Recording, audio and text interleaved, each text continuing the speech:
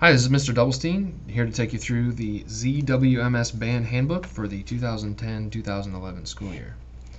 You'll start by visiting www.zwmsbands.org.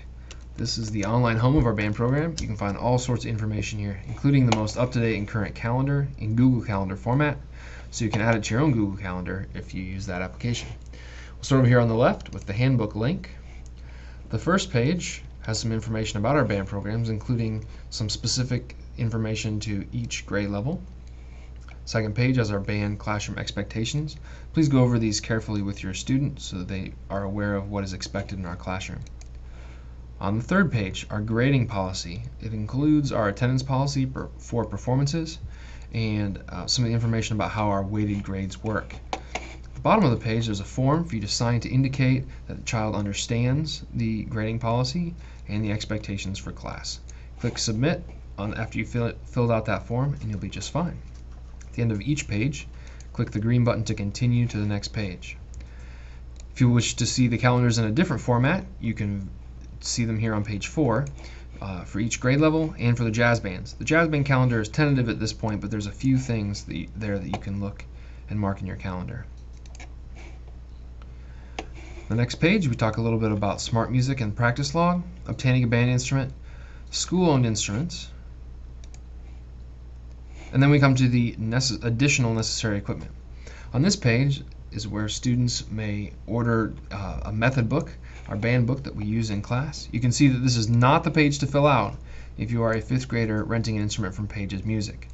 All other students, especially those in 6th through 8th grade, need to order a book with the form below. Pricing and which book is used for each grade level are included here. Fill out the form completely, including student's instrument, grade level, and class period. Be sure to select the correct book and click Submit. You can also enter the check number and then send that check to school with your child. Some other recommended equipment is on the next page. This isn't required, but it will certainly help your student with their experience in band class. Page 8 is the shirt order form. All of our music students use the same black ZWMS music shirt. That shirt is available to order here on this form. Again, be sure to fill out completely, including a check number, and send that check with your student to class.